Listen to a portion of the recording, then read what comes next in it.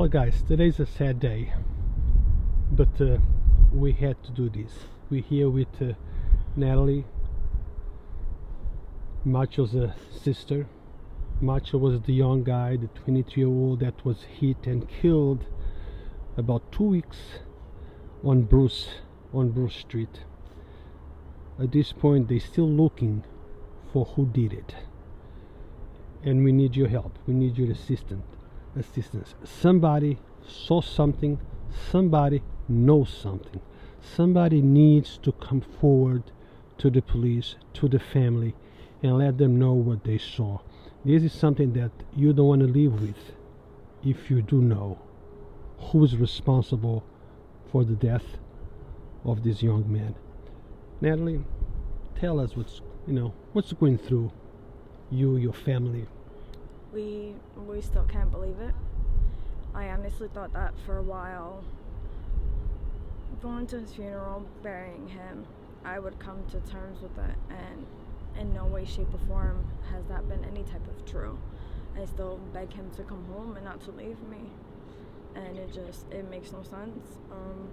He had went out that night to Eclipse Bar and Lounge on Riverdale. And he hung out. It was Thursday the 7th, and there was an event there.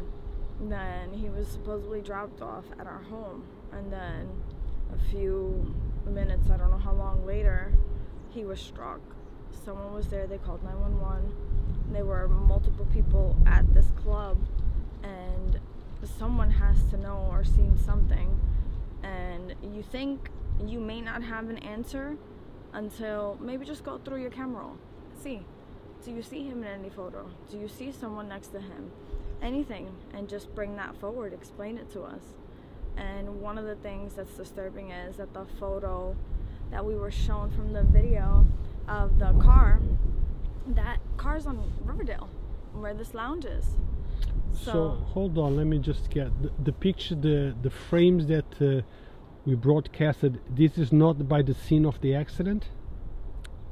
No, one of the first ones that they show is on Riverdale, and you can see it for the line marker on the middle of the street, and then if you stare right behind it, you see cop cars, which is right by the 3rd precinct. So how do they connect that car to the car that hit your brother? There's police cameras on Radford, so they must have been able also to pull, but in some of the photos, the background, you can't tell it because it's so blurry. So at that point, yeah, that vehicle must have been on Radford. Eclipse is right across from the police department, isn't it? Yeah. Right. Yeah. Right across. And none of those cameras that you know capture who went inside that car and outside that car? Not that we know, no. That's not something that has been disclosed to us. Well, maybe they know, but they didn't disclose that information because sometimes police they have certain information that they don't disclose to the public.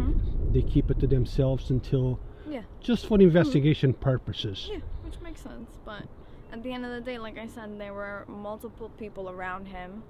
Someone that day did call 911, so maybe someone saw something and they may think that it's minute and not relevant, but it could be very pertinent to this information. So at this point, we're literally begging. It's been 2 weeks yesterday that he was in the hospital, 2 weeks today since he's passed. So we're begging at this point, you have any type of information, even if it was just a freak accident. Maybe you were inebriated behind the wheel and you hit him and you left, and now you're scared. Like, it's not like we're gonna stay here and put you on a stake and make you go through a witch trial. Like, we just need answers, and we need justice for what happened to him. You need closure. Yeah. Okay, you're not pointing, maybe like you said, maybe it was an accident. Maybe the guy did not notice your brother was there. But somebody needs to step forward. The family needs closure for this accident. We do. And if you were behind the wheel of that car, or even if you know the person that was, if you don't want to sit there and say your name, anything, like if you know the person, you've seen this vehicle, we have the information for the detectives. You can contact me or any of my siblings. We're all on social media. My sister-in-laws are on social media. Like, you could sit there and tell us, like, oh, I saw this or I heard that. Anything at this point, like, it'll be beyond helpful. Yeah, well, you know, at this point, perhaps if somebody knows something, all the information about the police department, we also have it on this page as Yes. we are broadcasting. Yes. Is called the police department, because they better Please, yeah. handle, you know, equipped to handle with the Yeah, with the information. information, you know, because they might call one of your you know, you or whatever. You might go a little bit upset, try to go and find the person. Never know. At the end of the day, honestly, I just want an answer. I have no malicious intent behind it. I would never sit there and harm anyone because someone harmed my loved one, my baby brother. And having to live with that, I wouldn't be able to live with the guilt of harming someone else's loved one. Never. Guys, with the same, using the same line, and if you know who did this, you probably don't want to live with, you know, with such a secret either. You might want to step forward and talk to the authorities. Let them know, what you saw, what you heard, and what you see, because this needs to, a closure needs to be found. You know, you need to solve this. Yeah, some type of justice for Macho. He didn't deserve this. There is no reasoning on this earth why we should have had to bury him at the age of 23. No. Guys, I'm not gonna say which cemetery we are, okay, because the family don't want that disclosed. But is it okay if I show the?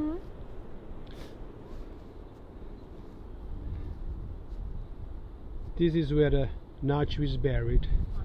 Macho is buried. The tombstone is not there yet, so they have the lights that go on at night. But this is where he is.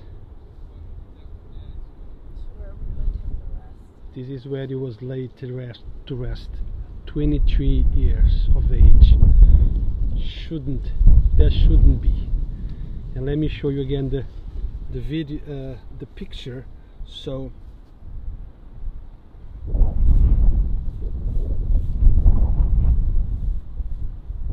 he was so loving. He really was. Like, he was a sarcastic little asshole, but honestly, when he loved you, you knew it, and he would do anything for you. Anything.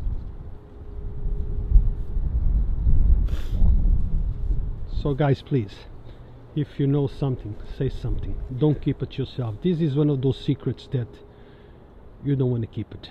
You need to let it out. Remember, it could be your brother, it could be your son, it could be your friend, and justice needs to be served. No one is saying that the person who did it intentionally, but it did happen, and this needs to be closed, needs to be solved. Thank you guys for watching.